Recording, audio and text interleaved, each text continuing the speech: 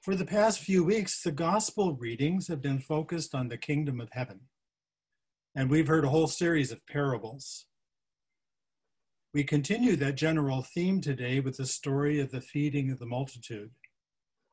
Because Jesus doesn't speak in this story directly about the kingdom, the connection may not be evident, but it is in the broader context of the story that the connection becomes clear.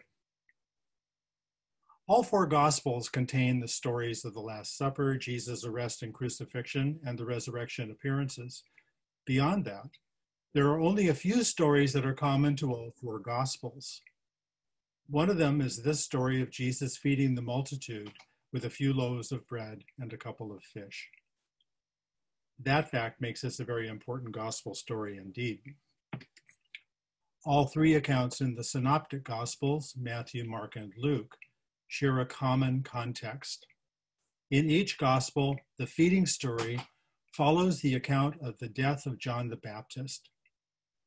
We do not hear these two stories read together in the liturgy, so it's easy to miss the connection between these two events. But I believe that they're intimately connected, and I'd like to explore together with you today a tale of two banquets. If you're not familiar with the story of the death of the Baptist, here's an outline. Herod had John the Baptist arrested at the insistence of his brother's wife Herodias. She was offended that John was saying that Herod's relationship with her was improper because she was his brother's wife. At the banquet, Herodias' daughter Salome danced in such a way that Herod was moved to reward her by granting her a wish. Herodias asked Salome to ask for John's head on a platter. Although Herod was reluctant, he fulfilled his promise, and John was immediately executed and his head presented to Salome at the banquet table. Kind of messed up, as my granddaughter might say. Scripture scholar Scott Jose makes this comment. John the Baptist was the last great Old Testament prophet and the first great New Testament herald of the gospel. He is a unique figure, a pivotal figure, a figure very nearly without parallel in the history of redemption. And yet, he dies because of a stupid, senseless, lusty, and boozy blank check promise made by Herod to a young girl whose provocative dancing had clearly stirred him on more than one level. John literally loses his head on account of a drinking party gone awry and on account of his public scolding of Herod's larger family for their equally public immorality. He gets killed not because he heralded Jesus as the Christ and not on account of some big cosmically vital theological issue, but on account of having ticked off the wrong people by pointing out the sordid and lurid nature of their lives. It doesn't make sense. So here you have the first of two banquets, a gathering of first century one-percenters, the Judean A-listers. 2 millennia later, we would have seen photos and breathless accounts of the scandal on the TV entertainment news shows. Meanwhile, John's disciples bring the news to Jesus. Jesus, filled with grief, retreats to the wilderness by boat. But the crowds got word and followed him. They needed his words and the sense he made of their lives. These were not the A-listers from that crazy party. These were the nobodies, the last, the least, and the lost. Jesus felt compassion. His heart went out to the crowd. Despite his grief, his own need for solitude, Jesus went about the business of healing the sick and offering words of hope. As the day began to wane, Jesus' disciples wanted the people sent away to find food in the villages. But Jesus replied, "They need not go away. You give them something to eat." At this, the disciples panicked. "We only have 5 loaves and 2 fish. So Jesus said, "Well, bring them to me." Jesus took the loaves and the fish, raised his eyes to heaven, blessed and broke the loaves, and the disciples began to distribute them. Matthew tells us that the people began to eat and they continued eating until all had eaten their full fill, and there were 12 baskets of leftovers. No doubt, you have in your life heard some wonderful sermons about Jesus feeding the multitude. There are many different approaches to take. Clearly, the miracle of the multiplication of loaves and fishes, like the healing stories, are manifestation of Jesus' divinity and saving power, God's visitation to his people through him.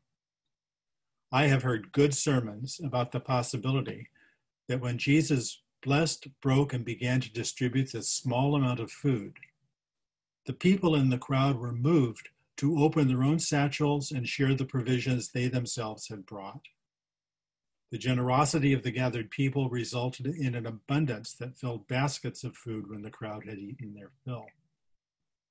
This is a powerful interpretation because Jesus' own faith exhibited the audacity of sharing a ridiculously small amount of food with a vast multitude is a lesson in trust.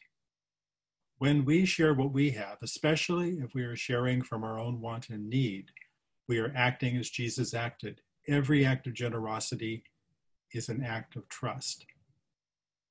The feeding of the multitudes and Jesus' action of blessing, breaking, and distributing prefigures the action of Eucharist in the Christian community, which blesses, breaks, and distributes bread that we understand as a sign, a sacrament of Jesus' abiding presence among us.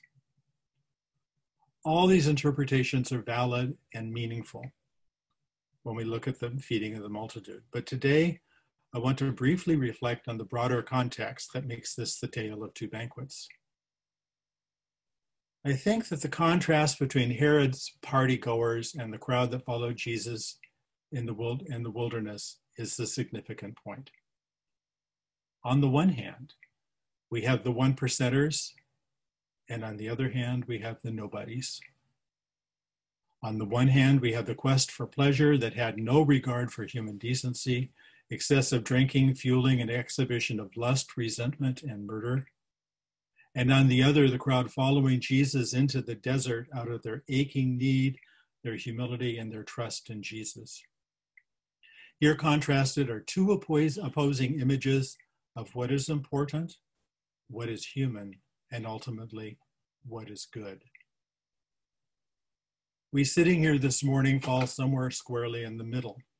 We are neither the hyper-privileged, nor are we the destitute or teeter on the ragged edges of existence. We generally enjoy a much more secure life than did the people who came to hear and see Jesus in the desert.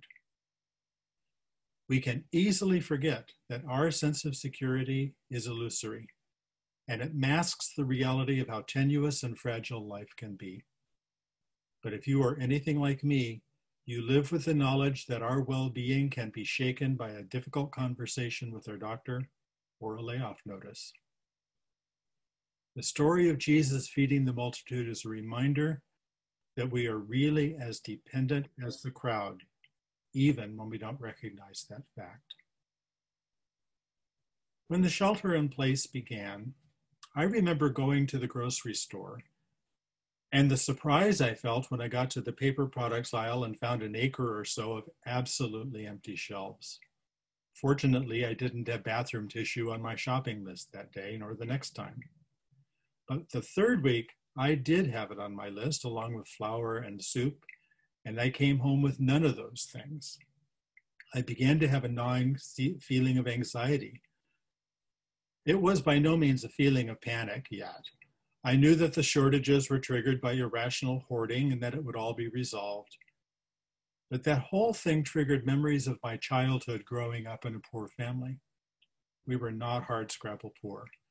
But as hard as my father worked 2 jobs and occasionally 3, ends did not always meet.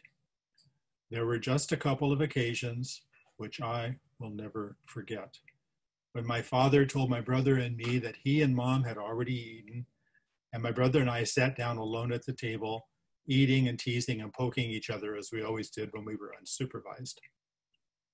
I also remember the shock and shame I felt when later in my childhood, I realized that there were at least a few times when my parents did not eat so that my brother and I could. That memory is for me a touchstone.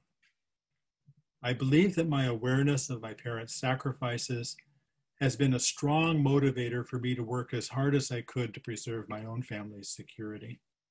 That awareness has driven me my entire adult life. I wonder sometimes about the words of the Lord's Prayer. We pray, "Give us this day our daily bread." I have not always felt what those words signify, that this is a prayer not so much of petition, but of acknowledgement of our dependence on God for our existence and all that sustains us. But these flashes of memory triggered by my reaction to shortages have brought an awareness and acknowledgement to the front of my mind. And I pray the Lord's Prayer and I read this tale of two banquets differently in light of our current COVIDity. We are more like the needy crowd sitting at the feet of Jesus than we may realize. I think this awareness is a manifestation of grace in my life. So I pray for myself, and I bid you pray for yourselves as well, that I and you will continue to be graced by this awareness and knowledge, that I and you may continue to trust enough to be generous with those with whom we are, with those things with which we are blessed, and that I and you will remember to always give thanks. Amen.